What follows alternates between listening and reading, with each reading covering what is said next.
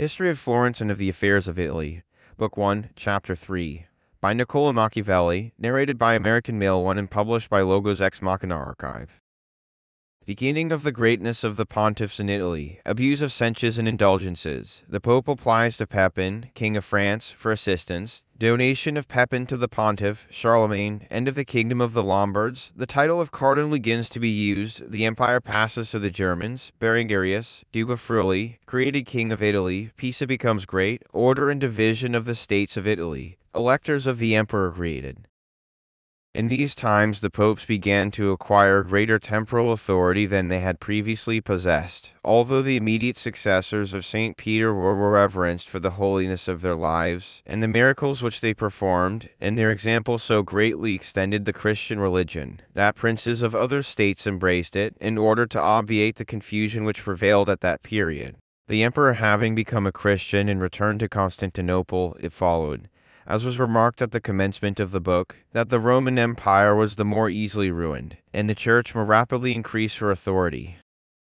In other respects they obeyed the emperors or kings, officiated for them in their affairs, as ministers or agents, and were even sometimes put to death by them. He who caused them to become of more importance in the affairs of Italy was Theodoric, king of the Goths, when he established the seat of his empire at Ravenna. For, Rome being without a prince, the Romans found it necessary, for their safety, to yield obedience to the Pope. His authority, however, was not greatly increased thereby, the only advantage being that the Church of Rome was allowed to take precedence of that of Ravenna. But the Lombards having taken possession, and Italy being divided into many parts, the Pope had an opportunity of greater exertion. Being as it were the head of Rome, both the Emperor of Constantinople and the Lombards respected him, so that the Romans, by his means, entered into league with the Lombards, and with Longinus, not as subjects, but as equals.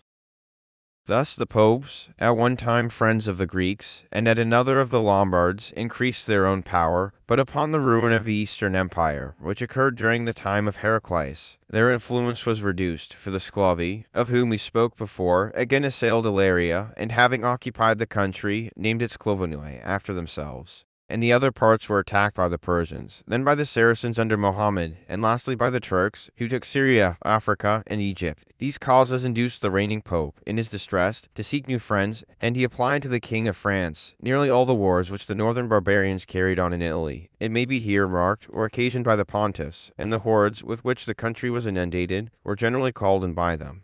The same mode of proceeding still continued, and kept Italy weak and unsettled, and, therefore, in relating the events which have taken place from those times to the present, the ruin of the empire will be no longer illustrated, but only the increase of the pontificate and of the other principalities which ruled Italy till the coming of Charles VIII. It will be seen how the popes, first with censures, and afterward with these and arms, mingled with indulgences, became both terrible and venerable, and how, from having abused both, they ceased to possess any influence, and were wholly dependent on the will of others for assistance in their wars. But to return to the order of our narration, Gregory III occupied the papacy, and the kingdom of the Lombards was held by Astolphus, who, contrary to agreement, seized Ravenna, and made war upon the Pope.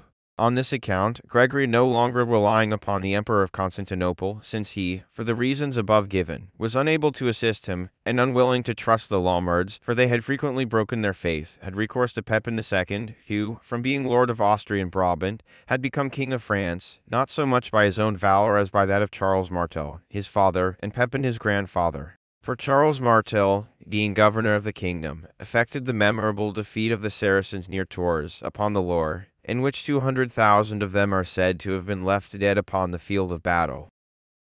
Hence, Pepin, by his father's reputation and his own abilities, became afterward King of France. To him Pope Gregory, as we have said, applied for assistance against the Lombards, which Pepin promised to grant, but desired first to see him and be honored with his presence.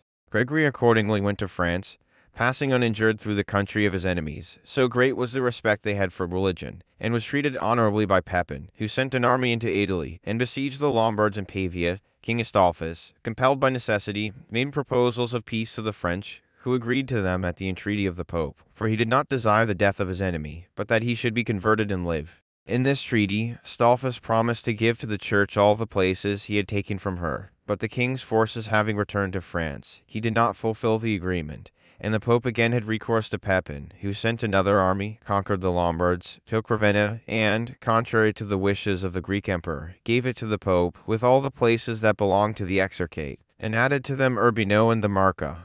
But Astolphus, while fulfilling the terms of his agreement, died, and Desiderius, a Lombard, who was Duke of Tuscany, took up arms to occupy the kingdom and demanded assistance of the Pope, promising him his friendship. The Pope acceding to his request, the other princes assented. Desiderius kept faith at first, and proceeded to resign the districts to the Pope, according to the agreement made with Pepin, so that an exarch was no longer sent from Constantinople to Ravenna, but it was governed according to the will of the Pope. Pepin soon after died, and was succeeded by his son Charles, the same who, on account of the magnitude and success of his enterprises, was called Charlemagne, or Charles the Great. Theo I now succeeded to the papacy, and discord arising between him and Desiderius. The latter besieged him in Rome. The Pope requested assistance of Charles, who, having crossed the Alps, besieged Desiderius in Pavia, where he took both him and his children, and sent them prisoners to France. He then went to visit the pontiff at Rome, where he declared that the Pope, being vicar of God, could not be judged by men. The Pope and the people of Rome made him emperor, and thus Rome began to have an emperor of the West. And whereas the popes used to be established by the emperors, the latter now began to have need of the popes at their elections. The empire continued to lose its powers, while the church acquired them, and, by these means, she constantly extended her authority over temporal princes. The Lombards, having now been 232 years in the country, were strangers only in name, and Charles, wishing to reorganize the states of Italy, consented that they should occupy the places in which they had been brought up, and call the province after their own name, Lombardy.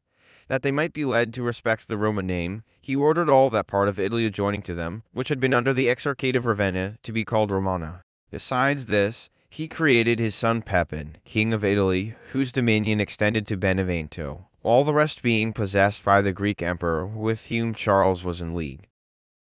About this time Paschal I occupied the pontificate, and the priests of the churches of Rome, from being near to the Pope and attending the elections of the pontiff, began to dignify their own power with a title, by calling themselves cardinals, and arrogated so great authority, that having excluded the people of Rome from the election of pontiff, the appointment of a new pope was scarcely ever made except from one of their own number. Thus, on the death of Paschal, the Cardinal Saint Sabino was created pope by the title of Eugenius II. Italy having come into the hands of the French, a change of form and order took place, the popes acquiring greater temporal power, and the new authorities adopting the titles of Count and Marquis, as that of Duke had been introduced by Longinus, Exarch of Ravenna. After the deaths of some pontiffs, a Forco, or Roman, succeeded to the papacy, but on account of his unseemly appellation, he took the name of Sergius, and this was the origin of that change of names which the popes adopt upon their election to the pontificate. In the meantime, the Emperor Charles died and was succeeded by Luce the Pious, after whose death so many disputes arose among his sons, that at the time of his grandchildren, the House of France lost the empire, which then came to the Germans, the first German emperor being called Arnulfus. Nor did the Carlovingian family lose the empire only.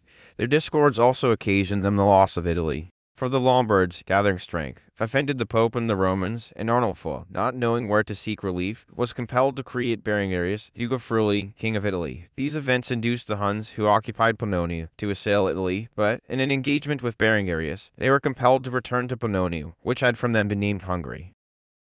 Momono was at this time emperor of Greece, having, while prefect of the army, dethroned Constantine, and as Puglia and Calabria, which, as before observed, were parts of the Greek empire, had revolted, he gave permission to the Saracens to occupy them, and they having taken possession of these provinces, besieged Rome. The Romans, Berengarius being then engaged in defending himself against the Huns, appointed Alberic, Duke of Tuscany, their leader. By his valor Rome was saved from the Saracens, he withdrawing from the siege, erected a fortress upon Mount Gargano, by means of which they governed Puglia and Calabria, and harassed the whole country. Thus Italy was in those times very grievously afflicted, being in constant warfare with the Huns in the direction of the Alps, and, on the Neapolitan side, suffering from the inroads of the Saracens. This state of things continued many years, occupying the reigns of 3 Berengari, who succeeded each other, and during this time the Pope and the Church were greatly disturbed. The impotence of the Eastern, and the disunion which prevailed among the Western princes, leaving them without defense. The city of Genoa, with all her territory upon the rivers, having been overrun by the Saracens, an impulse was thus given to the rising greatness of Pisa, in which city multitudes took refuge who had been driven out of their own country. These events occurred in the year 931, when Otho, Duke of Saxony, the son of Henry and Matilda, a man of great prudence and reputation, being made emperor, the Pope Agapito, begged that he would come into Italy and relieve him from the tyranny of the Berengarii.